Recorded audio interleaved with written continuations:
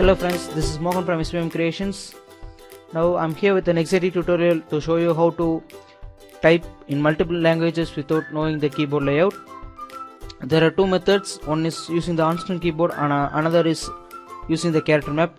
I have already uploaded a tutorial on using the on-screen keyboard. In the description you can see the link for that video. Now in this method I am going to show you how to type using the character map. Before using the character map, you need to install the desired font which you want. You can search in the internet to get the desired font. Now this is the font which I am going to use, which is Kal. Kal font is used for typing in a Tamil language, which is my mother tongue.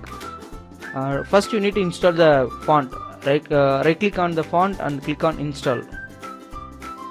When you click on install, it will automatically install. Now the font has been installed. You need to open the character map.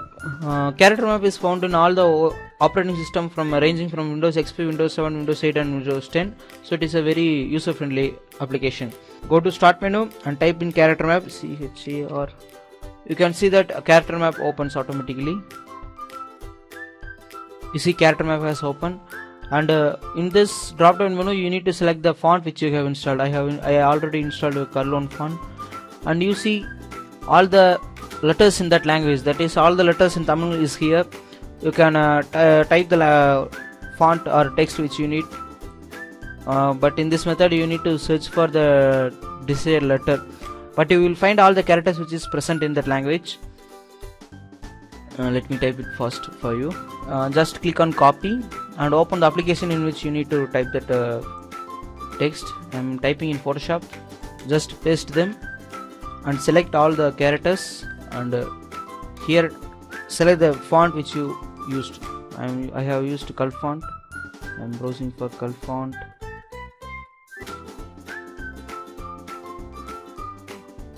Yeah, this is the font which I used. Now see, the word has been retained. Not only in Photoshop, you can use it in MS Office also.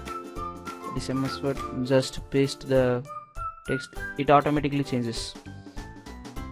So this is the second method for typing in multiple number of languages without knowing the keyboard layout. And there is another method that is using the on-screen keyboard, and in the description there is a tutorial for using the on-screen keyboard also. Okay guys, thank you for watching this tutorial. Subscribe to our SVM Creations for more upcoming videos. Thank you for watching.